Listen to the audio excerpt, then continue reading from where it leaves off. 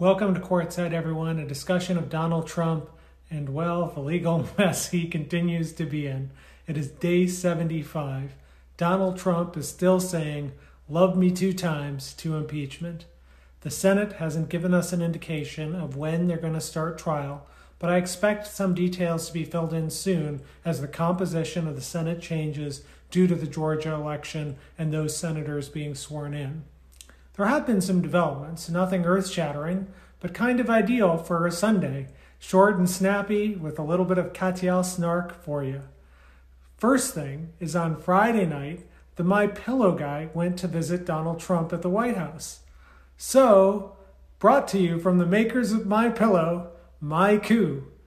Now, to be fair, this happened Friday night, but I honestly couldn't get my mind around it by the time we filmed yesterday, so I need to have some appropriate solemn distance. So we've had that distance. Okay, so here's what happened. Mike Lindell, who is the CEO of MyPillow, went to see Donald Trump. Trump welcomed him with open arms because, well, I think Lindell is the only person who's wanted to see Trump for the past week. I mean, Melania is like, I don't care, do you? Anyway, this whippersnapper CEO decided to get filmed with his notes in full view, Chris Kobach style, outside of the White House in the West Wing. And his notes say things like Donald Trump should declare martial law, that Donald Trump won the election. There's something in the notes about doing something with Katyal, who's this complete soulless hack for Donald Trump, and maybe something in there about using the Insurrection Act. Now, all that is just on the half page that we could see.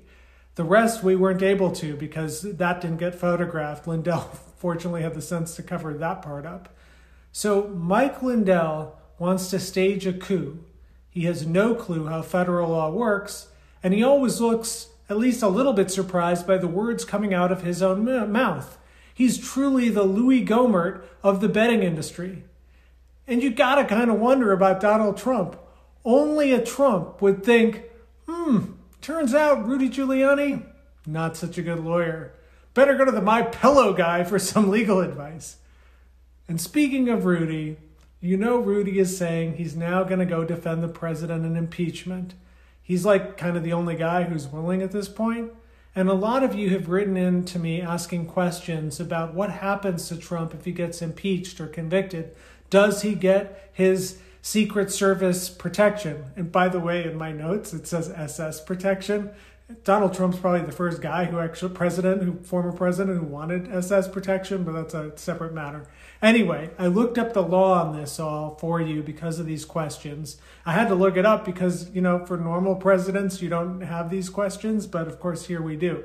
So the bad news for all of us taxpayers is that Donald Trump is going to get his stipends. There's a law passed in 1958 called the Former Presidents Act, and it says former presidents get a pension, they get government-paid staff, government-paid office space and furniture, a $1 million annual budget for security and travel, and a $500,000 annual budget for a spouse's security and travel after leaving office. I mean, we're going to spend $500,000 just to allow Melania to flee from Donald. Anyway, the way they wrote this law in 1958, unfortunately, Trump's going to get these benefits.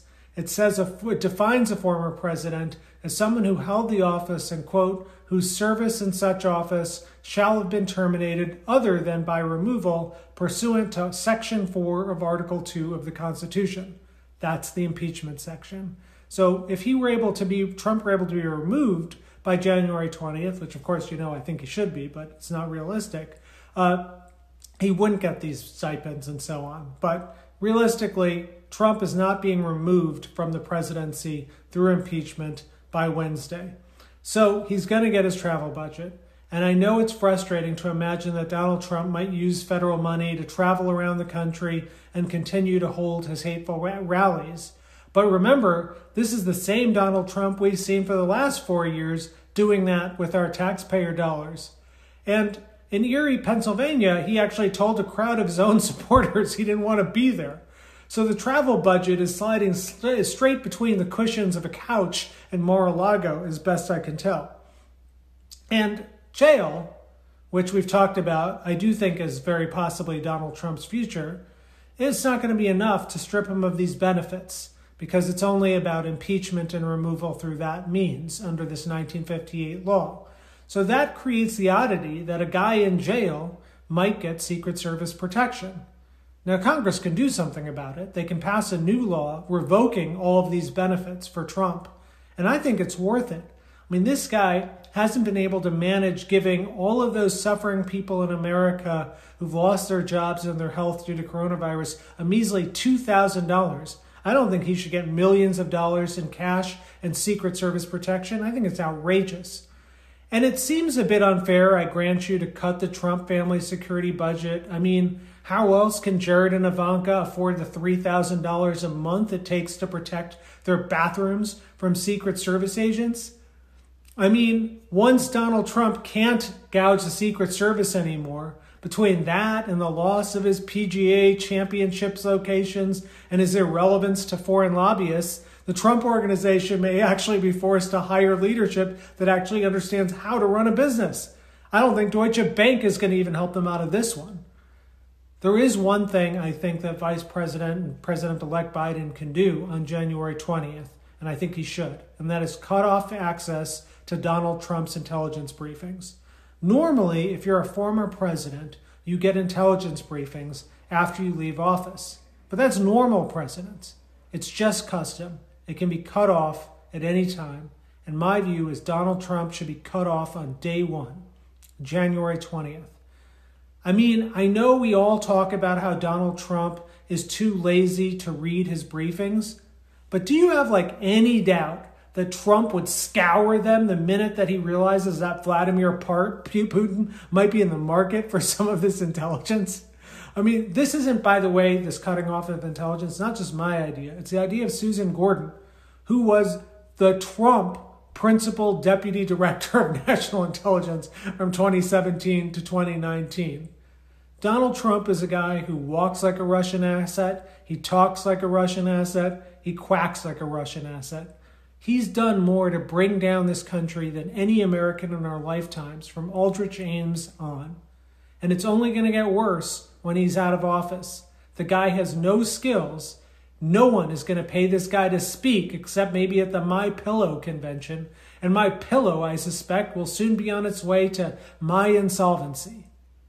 So look, we have 65 hours left in this presidency. I don't doubt that there are going to be 65 very eventful hours. And I'm going to be with you for them. We'll do Courtside every night. Tonight, I think I'm going to hit 100,000 Instagram subscribers. So a special shout out to all of you who watch me that way. It has been a true privilege to talk with each of you in whatever way you watch or hear me. And this is episode 64 of Courtside. We're going to have at least 3 more, and I will see you tomorrow. Thank you.